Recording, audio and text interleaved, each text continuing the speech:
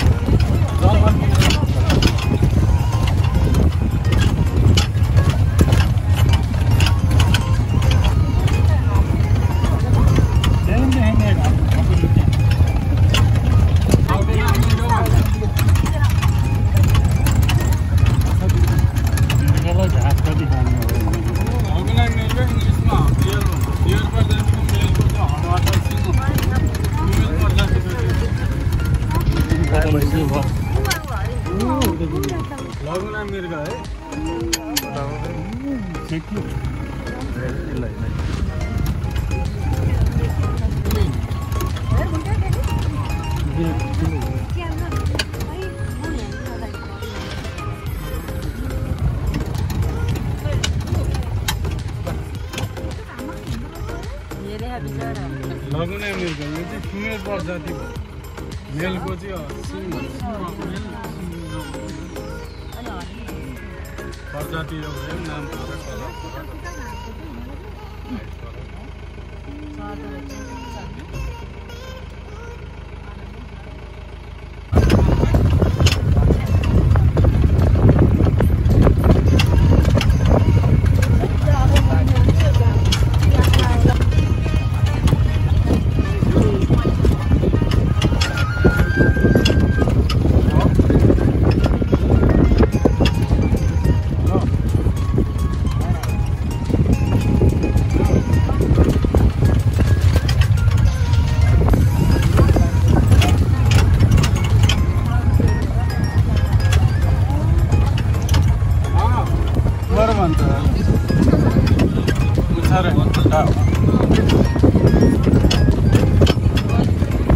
अगाडिपट्टि घरपालुवा दिन्छ डोमेस्टिक वेलफेयर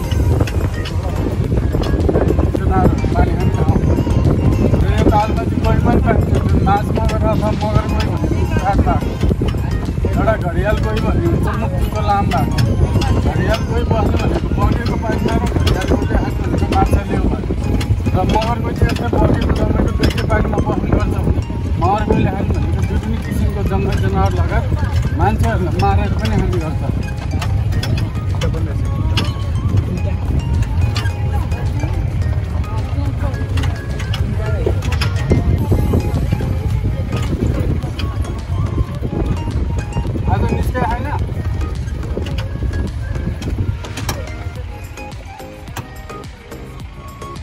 कहाँबाट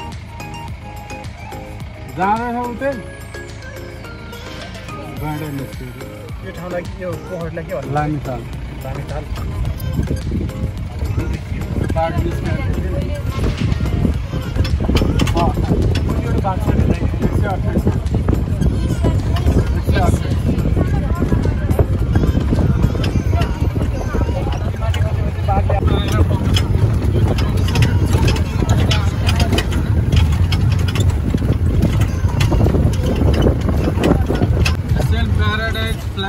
अथवा इन्डियन प्याराडाइज फ्लाई केचर भन्छ। यसमा चाहिँ यो मेल स्वर्गचरी प्याराडाइज भन्छ।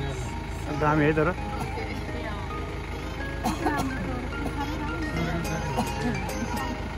आउने भनेको पाकिस्तान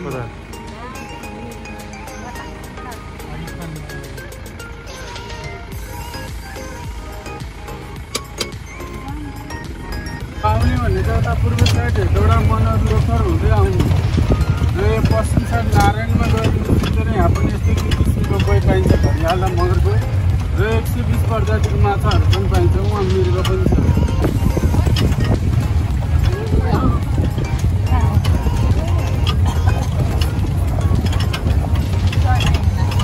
यहाँ पनि रहेछ मृगहरू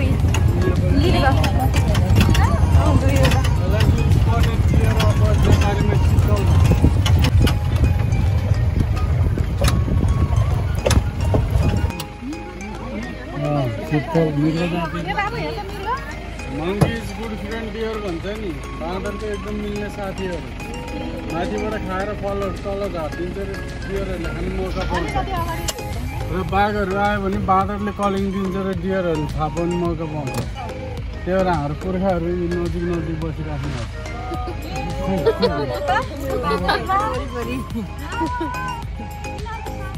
हजुर। यो चाहिँ स्पटेड डियर जङ्गली जनावरमा सबैभन्दा राम्रो कलर भनेको स्पटेड डियरको हुन्छ। नेपालीमा हामीले चितल भन्छौँ। यिनीहरूको पनि मेलको सिङ हुन्छ, फिमेलको हुँदैन। र बाघले एउटा यस्तो ठुलो डियर शिकार गरिसकेपछि बाघलाई 1 हप्तासम्म पुग्नु भयो। एकैचोटि खाँदैन, उनीहरूलाई पनि पचाउनलाई गाह्रो हुन्छ र मान्छेले छोडिदिएको खाँदैन र अरू जङ्गल जनावरले शिकार गरेको नै खाँदैन। बाघले नेचुरलमा चाहिँ यो जूमा राखेको बाध्यताले खानु हजुर पुरै बारबिक्यू बनाएर खान्छ। मर मसला मिसाएर खान्छ। यो सेफ जोनतिर बस्ने हो कि त्यही भएर त्यसको छेउछाउमा चाहिँ डियरको छेउछाउमा बाघ हुँदैन भनेर बुझ्नुहोस्। मेलको कलरफुल हुन्छ भने फिमेलको कलर हुँदैन। यो भयो भर्खरको यङ मेल बच्चा र नाच्ने भनेको नि मेलले मेटिङको सिजनमा फिमेललाई इम्प्रेस पार्नको लागि नाच्छ। मेलले नाचेर फिमेललाई अट्र्याक्ट गर्छ। यिनीहरूले पुल पार्ने भनेको चाहिँ यस्तै ग्रासमा र यिनीहरू चाहिँ बिहान र बेलुकाको समयमा बढी मात्रामा देखिन्छ। यिनीहरूले खाने भनेको किरा फटेङ्ग्रा सर्प। मेलको चाहिँ हरेक वर्ष प्वाखहरू झर्ने गर्छ र फेरि पलाउने गर्छ।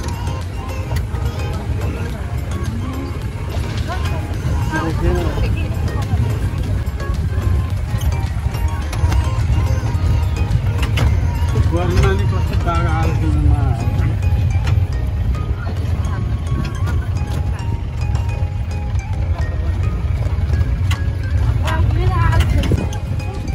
जरायो भन्छ यसलाई। इङ्ग्लिसमा साम्बर डियर भन्छ भने नेपालीमा जरायो। यिनीहरूको पनि मेलको सिङ हुन्छ, फिमेलको हुँदैन। यो त सानै हो, योभन्दा ठुलो हुन्छ। भैँसीको पाडी जत्रो हुन्छ, ठुलो हुन्छ।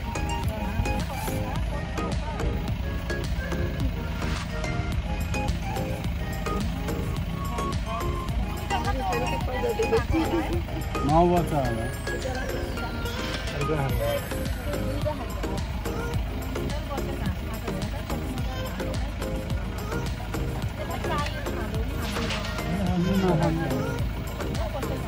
बाघले खान भने त बाघ बाघ नै छ।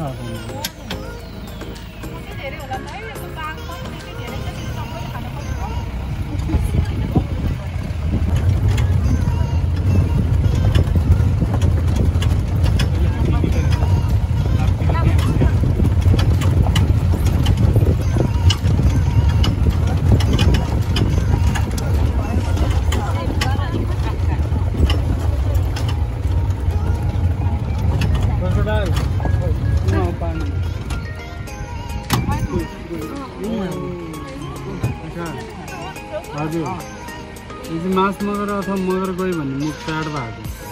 यो चाहिँ बगेको जमेको दुईटै पानीमा बस्ने भयो भने यसले खाने भनेको विभिन्न किसिमको जङ्गल जनावर लगायत मान्छेहरूले शिकार गरेर नै खाने भयो।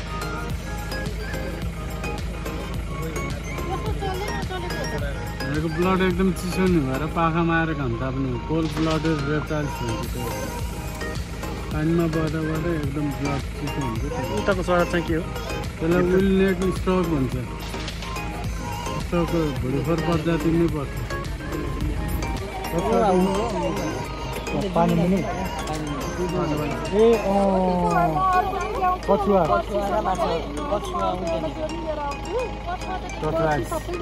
माछा र कछुवा त्यो त्यहाँ सानो छैन अरू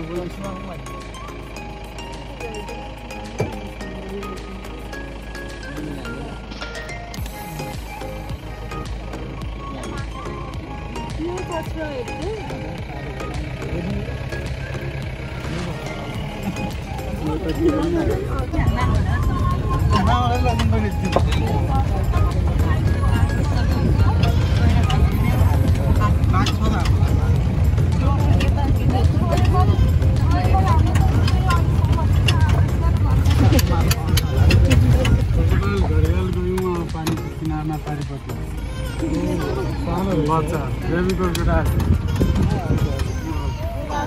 घडियाल भन्छ यसलाई चाहिँ कुवाउ कछुवा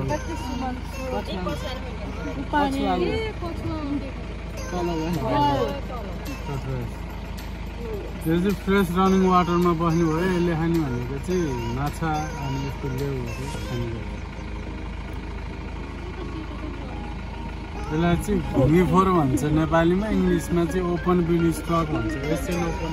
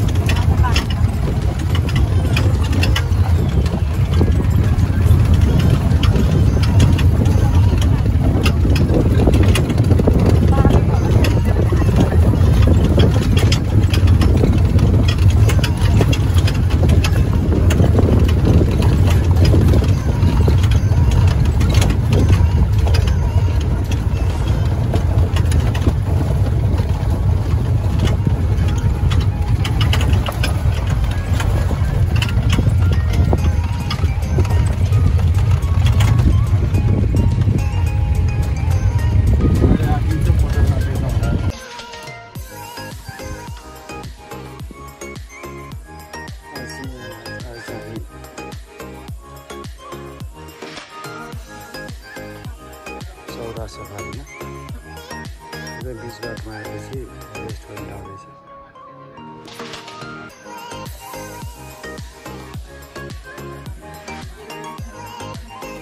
कहाँ छौँ रे आज? सौरा सफारीमा छौँ। यो चाहिँ आमा समूह के अरे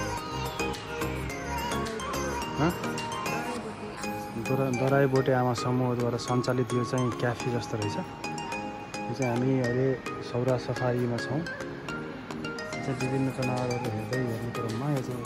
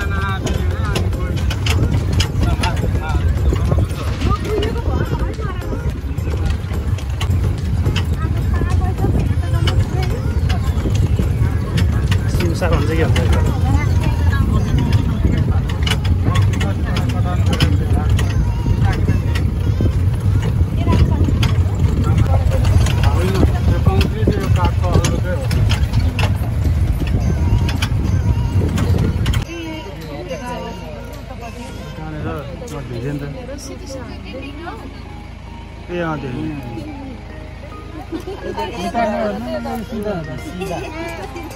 माटोको जस्तो रङ भएर चाहिँ देखिएन कि हरियो सागपात अलिक धेरै खाएर आउनु है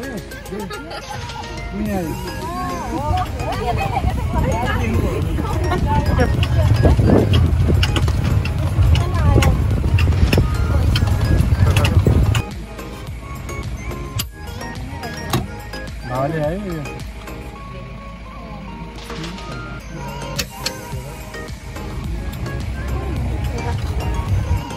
होइन भैँसीको पाहाडी हो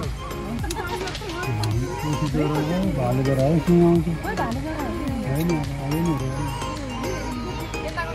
भैँसीको पाडी जस्तो ठ्याक्कै थियो फिमेल हो है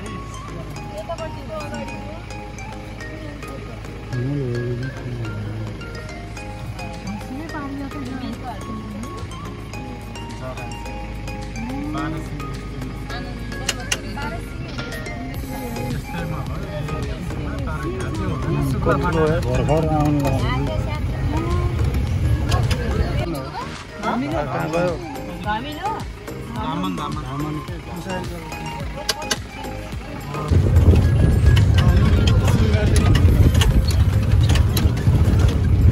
फुल पनि देख्छ